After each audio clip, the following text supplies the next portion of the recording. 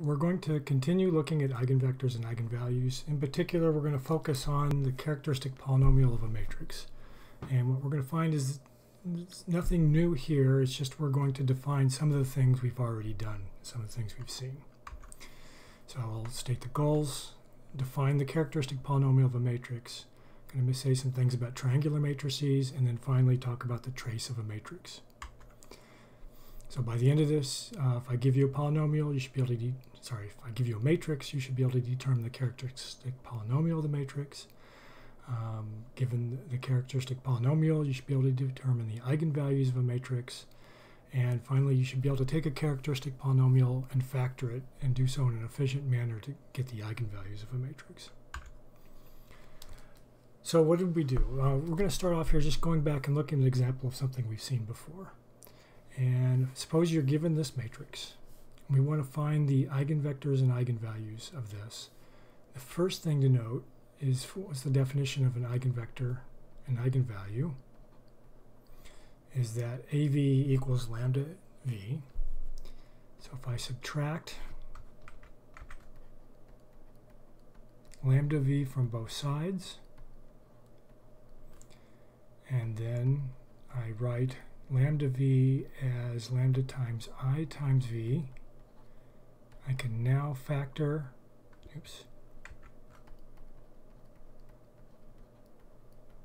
the V. Be careful here, these are zeros. So if I have an eigenvalue in here, and this is a non-trivial vector, so this is not 0, then that means A minus lambda I has to be singular, because there's a vector that will give me a 0 when I plug into here. So that implies then that I need the determinant of A minus lambda I to be 0. And now this is a scalar equation because the determinant is a scalar, and this is a scalar 0, where this is a 0 vector. So what does that mean in this case? In this case, it's going to be the determinant of minus 28, 24, minus 30, 26. And the identity matrix is going to be the I2 identity matrix. That's going to be 0. So let's see then. Let's see. So this is going to be 28 minus lambda. This is going to be minus 30 minus 0. It's going to be 24 minus 0. It's going to be 26 minus lambda is 0. And let's see. So now the determinant of this is going to be,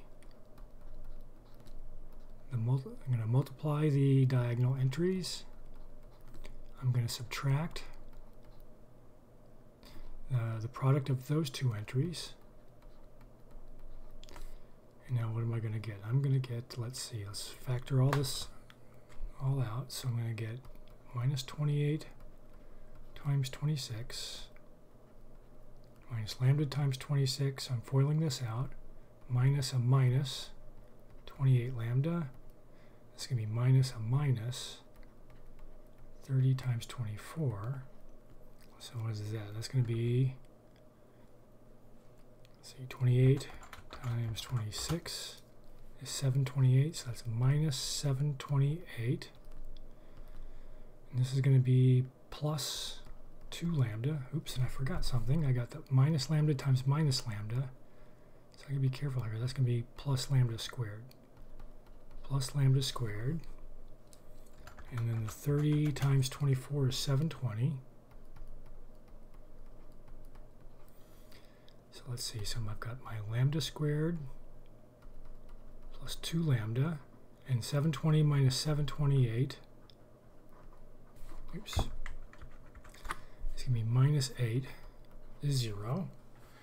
And at this point, I can either factor this or use quadratic equation, whatever I want. I can factor this. So this is going to be what? Lambda plus 4 times lambda minus 2 is 0.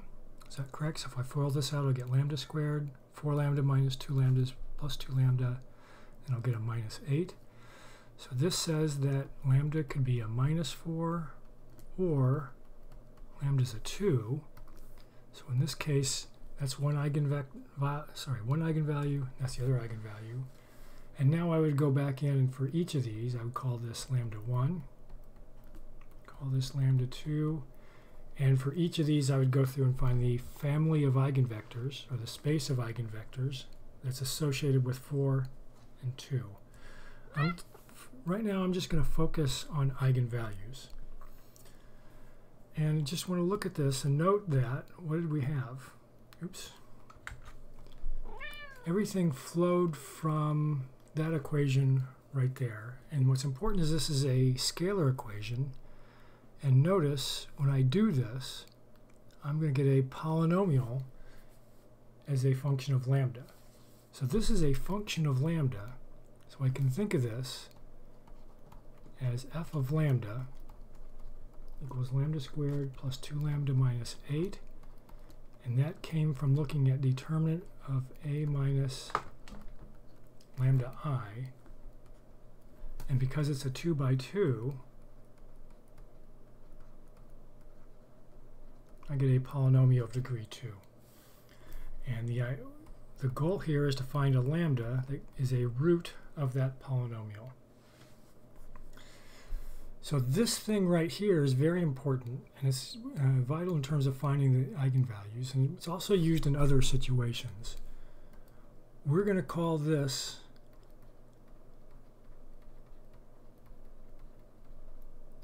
the characteristic equation for this matrix.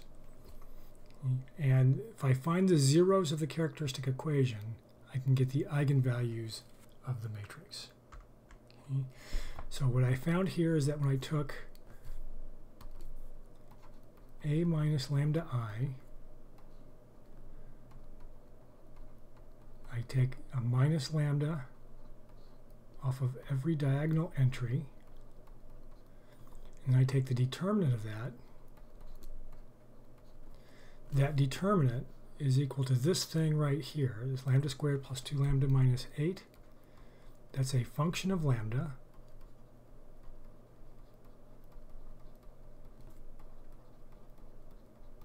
And that's going to be the characteristic equation or characteristic polynomial for this matrix A. And if I can find the roots, so if I can find lambda so that this thing right here, again, this is going to be the determinant of a minus lambda I. If I can find the values of lambda that make that 0, I can get the eigenvalues of our matrix. Again, we're going to call this the characteristic polynomial. Okay, so given any n by n matrix in general, the characteristic polynomial of the matrix comes from taking a minus lambda I, then taking the determinant, and that's a function or a polynomial. It's going to be a polynomial of degree n. It's going to come from here. And what's important to note is this is a scalar function. It's a function of one variable, and it gives you a single value. So let's look at this example here. So if I want to find the characteristic polynomial of this, I want to take the determinant of b minus lambda. In this case, it's going to be I3. So this is going to be a polynomial of degree 3. So I'm going to take a minus lambda for each diagonal entry.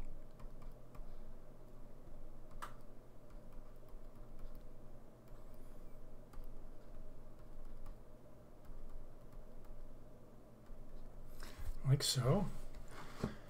And okay, there's not going to be any really nice way to do this cofactor. So I'm just going to go across the top here. So I'm going to go plus, minus, plus. And I'm just going to grind it out. What am I going to get? I'm going to get 1 minus lambda. So if I get rid of that column and that row, it's going to be times the determinant of what's left.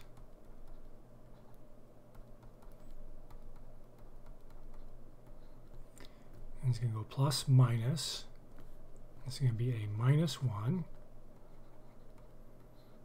So if I get rid of that column and that row, I'm going to be left with 6, 6, minus 9, minus 7, minus lambda. And this is going to be a plus a minus 1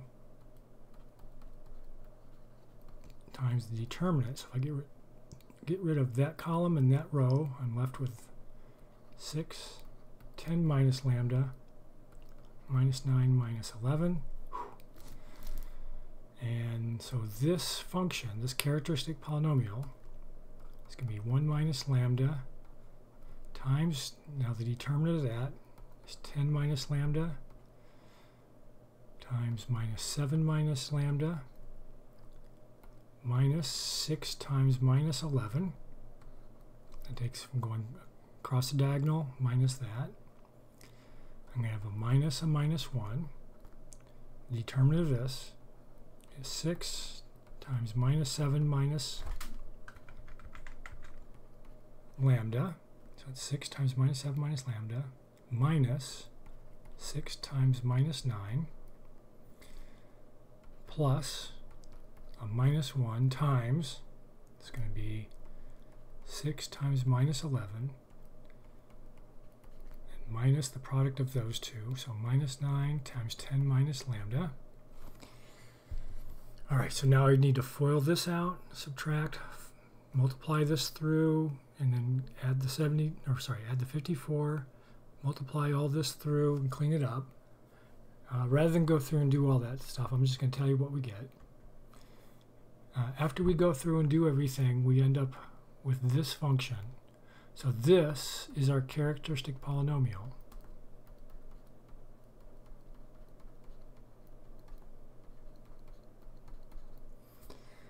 And if I want to find the eigenvalues of this, I'm going to set this equal to 0 and figure out what we get. But here we just said determine the characteristic polynomial. Oops. So if that's all we're asked, then that is the answer right there. Okay. Now suppose we were asked to find the eigenvalue. Trying to figure out the roots of this is not easy. So I highly recommend that you just go into Desmos or some other thing and just try to find the zeros of this, because recall the eigenvalues are going to be the lambda where this thing is 0. So if you go into Desmos or some other application and just graph this, you can immediately see we've got minus 2, 2, and 4.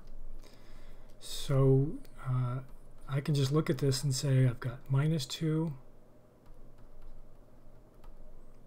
2,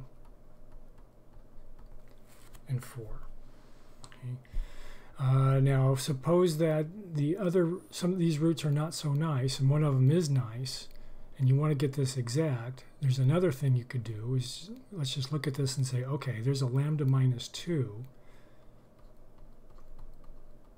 So, there's a lambda equals minus 2 as a root, so I can factor out a lambda minus a minus 2 from here. Then once I get a quadratic, then I can go through and use the quadratic equation. So let's go through and take a look at that. So I'm just going to use the minus 2 here because I know that, and focus on that thing.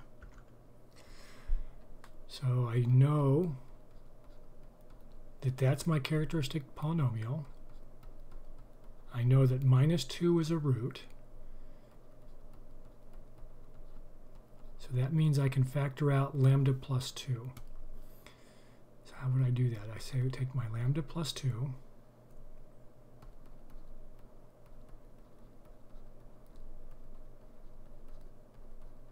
And I'm just going to divide that out. So that if you're used to using synthetic division and want to do it that way, that's perfectly fine. I'm going to do it the long way because I can't remember the synthetic division. So let's see. Lambda goes into minus lambda cubed minus lambda squared times. So lambda times minus lambda squared equals that. So let's multiply that times this whole thing. So minus lambda squared times lambda gives me minus lambda cubed plus 2 times a minus lambda squared. So So this minus this is 0. 4 lambda squared minus a minus 2 lambda squared is 6 lambda squared. And we bring the rest down. Let's see, 6 lambda squared divided by lambda is 6 lambda. So if I go lambda times 6 lambda, I get 6 lambda squared. 6 lambda plus 2, or sorry, 6 lambda times 2 is 12 lambda. So 6 lambda squared minus 6 lambda squared is 0. 4 lambda minus 12 lambda. So this is going to be minus 8 lambda. And then I'm going to bring this down. And then minus 8 lambda divided by lambda is minus 8. So let's see, minus 8 times lambda is minus 8 lambda.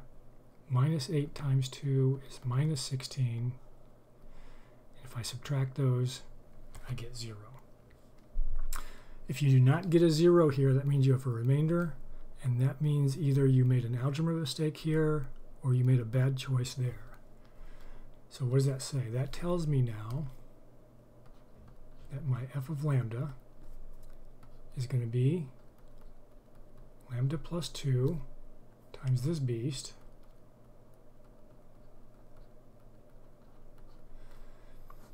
and now I can just use quadratic equation on this, or I can factor it. All right, this is a nice case, so I know I can factor it. So this is going to be, let me pull out a minus sign.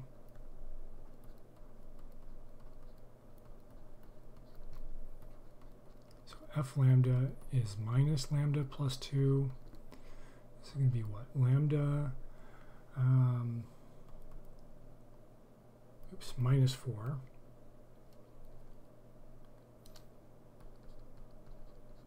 And lambda minus 2.